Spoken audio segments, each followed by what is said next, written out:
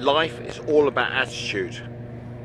Guys, you know I'm never down, but I was very depressed, as you know, yesterday. Yes, yesterday. You might have met me earlier in the BT, or they met me in Canvas, and my young son Sean very kindly drove me home early because I wasn't in a good place. And this is what I want to talk to you about today.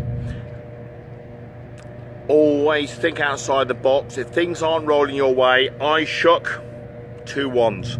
Tried again, I shook 1 and a 2. I shook again, I shook 1 and a 2. Not good, is it? I could have shook 2 5s, 2 6s, a 4 and a 5, a 4 and a 3.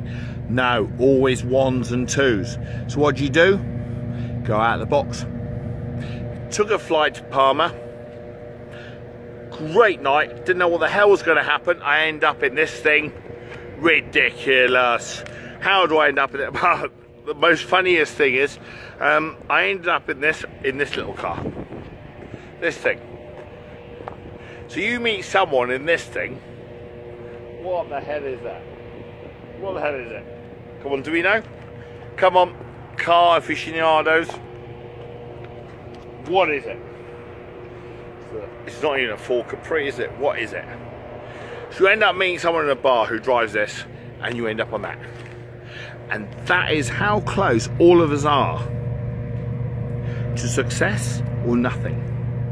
Just change the tables. Remember McEnroe? He was screaming at umpires, and the only time he screamed at umpires, surely you cannot be serious. Why did he do that? Because he was losing, and he had to change the tables. Okay, I have changed the tables. Things weren't rolling my way in Bournemouth.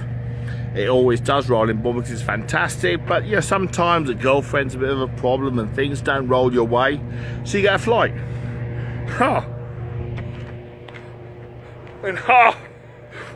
And this is 6:40 in the morning. Love you. Always there is another side. Change stuff up. If things aren't rolling your way, go somewhere else, change it up. Then it's fantastic. And then when you go home, it's fantastic as well. Love you.